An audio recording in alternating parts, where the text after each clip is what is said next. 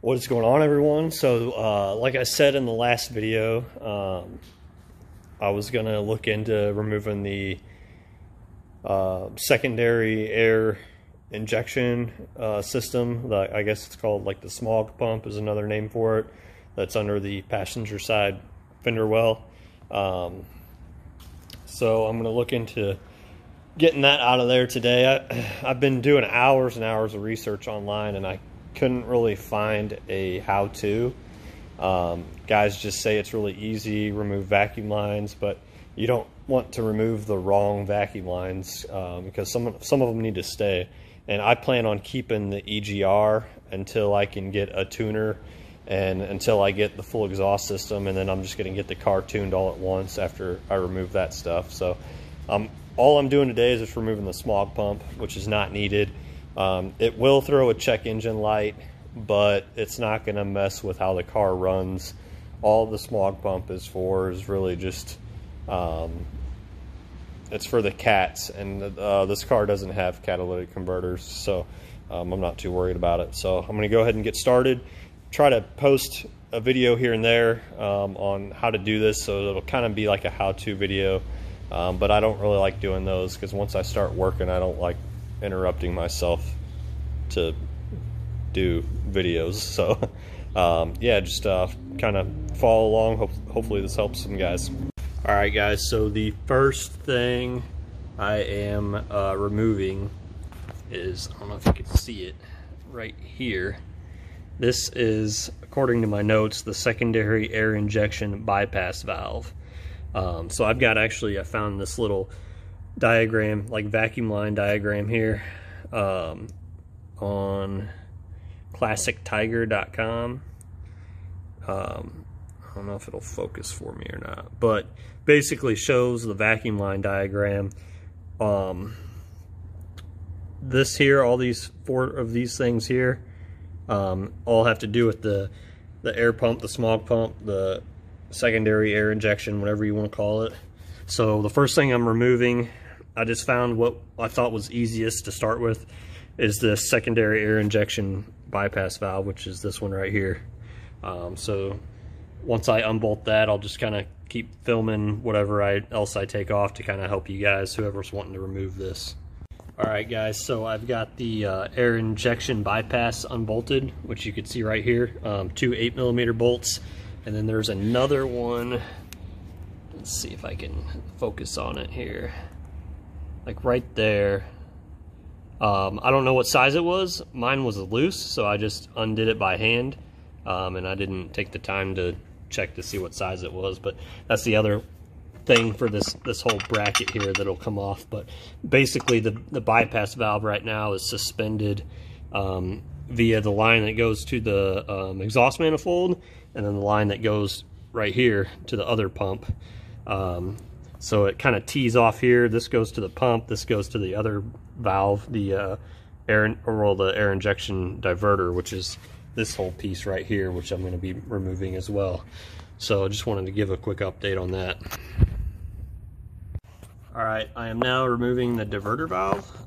Same situation to. All right, so I'm now removing the diverter valve, which is right here. Same situation, 2 8mm bolts, and you can kind of see here the line that, and I unhooked that clamp, the line, vacuum line that runs, it tees right there, goes down and under to the pump that's in the fender well over there.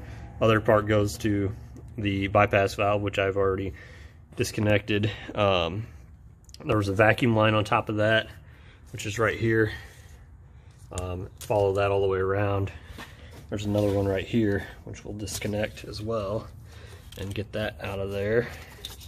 And then this one, not sure where that one goes, but we'll figure that out as we go. That's really what I'm doing. I'm just kind of figuring this out as I go, because like I said, there's no video online of how to do this. So all right, so we got the car jacked up. I did loosen the wheel just in case I had to take it off, but looks like I might not have to. I got quite a bit of space here, so just unscrewed and I guess just unscrewed this fender liner, and then we got the pump right there on the inside of the fender.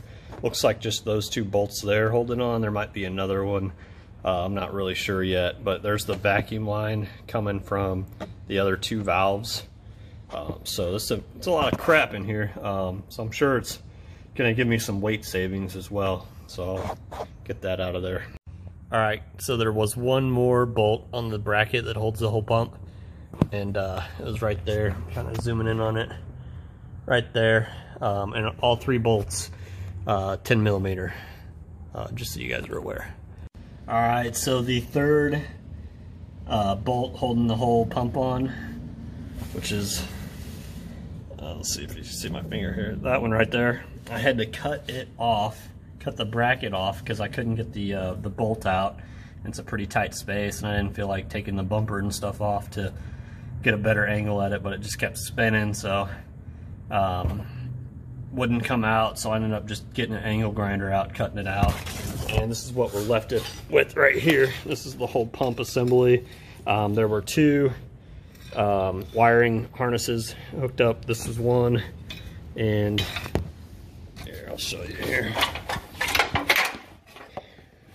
These two are the things that were plugged into it, so make sure you unhook those before you take the pump off, and I'll have to tuck those up somewhere and figure out where I'm going to put those. But now all that's left is to just unhook this hose here, and then I got to take the part that connects to the exhaust manifold off. Alright, everyone, so I got the pump out of there, out of the fender well, the Smog pump, got both the bypass and the diverter valves out, so you can kind of see how it's a little bit cleaner. I got to still got to get that bracket right there out,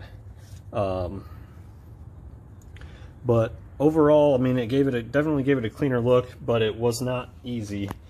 So I ended up taking the intake out so that I could get to the where the I guess vacuum hooks up to the exhaust manifold here. Kind of hard to see. I don't know if my lighting will maybe brighten it up a little bit. So you can see there's like a couple nuts right there.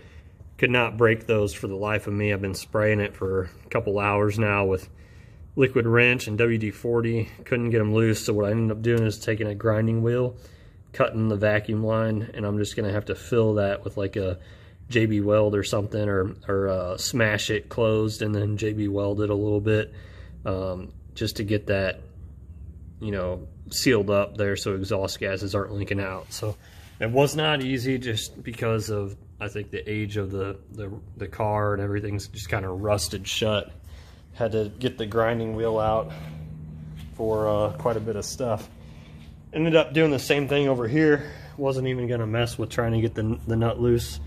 As you can see, like right down here, right there where my finger's pointing, cut the vacuum line right there, got everything removed.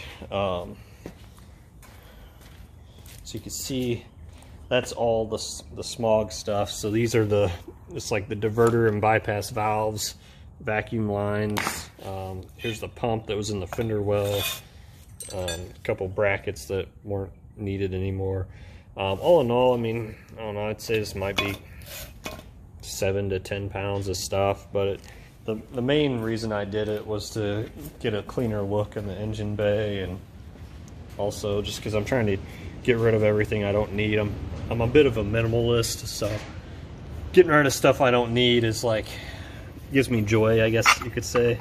Gotta get that one last bolt off there for that bracket, but anyways, yeah, that's pretty much it. What I'm gonna have to do is bend that vacuum line shut as well, and then I'm just gonna honestly just leave it like it is until I get some headers. Gonna save up for the Cook's long tubes, Cook's X pipe with no cats, and then might do like the Flowmaster exhaust. I don't know if I'm gonna do the catback or the dumps. I'm kind of looking at the dumps right now, so give it a cleaner look out back. But anyways, that's pretty much it for the Smog pump stuff. I'm gonna have to cap these vacuum lines off. There's 2 of them, And then once I do the EGR delete, I'll be able to get rid of a lot more stuff too, like this whole crap over here. But anyways, yeah, that's pretty much it.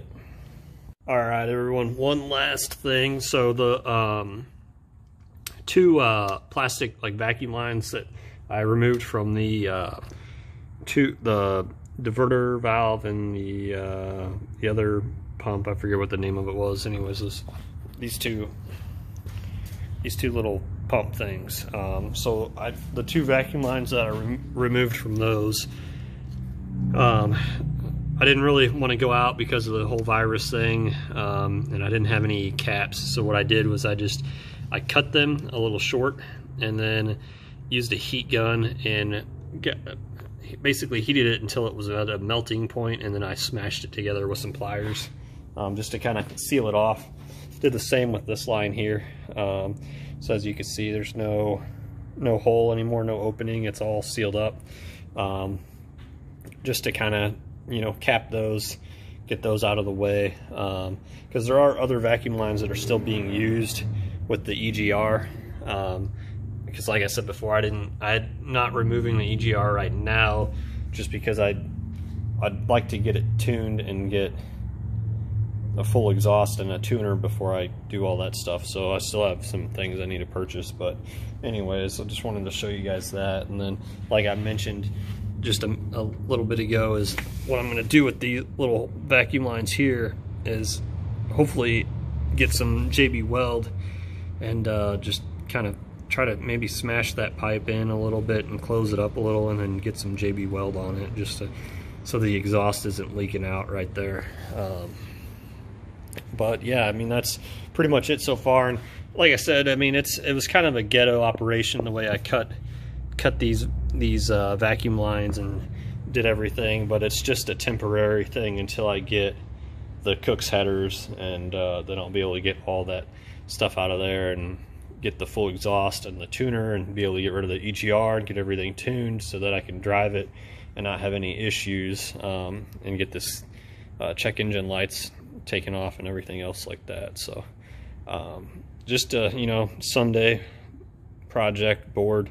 Thought I'd film a little bit of it just so that you guys get an idea of what's involved as far as taking the smog pump off. Alright guys, so I keep thinking I'm going to end this video, but I just kind of keep adding to it. But anyways, today I went to Advanced Auto and I got some of this quick steel, thermo steel, high temperature metal repair. Basically like JB Weld, except this stuff withstands 2400 degrees. It can withstand basically an open flame.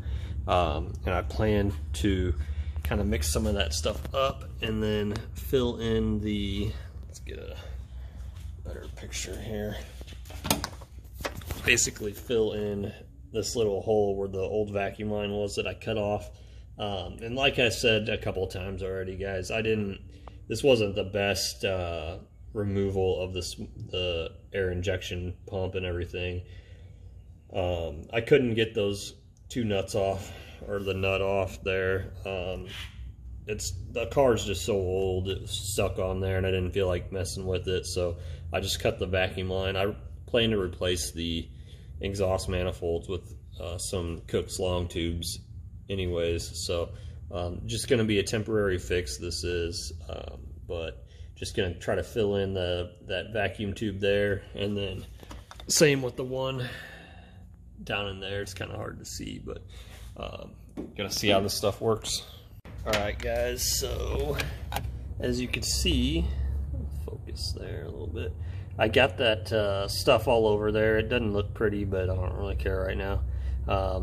So hopefully that dries up. What I did was I put a screw on the end to kind of cap it, and the screw fit perfectly in there, and then I just put that weld stuff all over the top of the screw and on the inside of it and all around it. Put 2 coats on it, so I put 1 coat on it, waited for it to dry, and then put another coat on it. Did the same for that one down there. Let's see if I can zoom in or something there. Yeah, there we go. Did the same for that one, put a screw in there, get off focus, and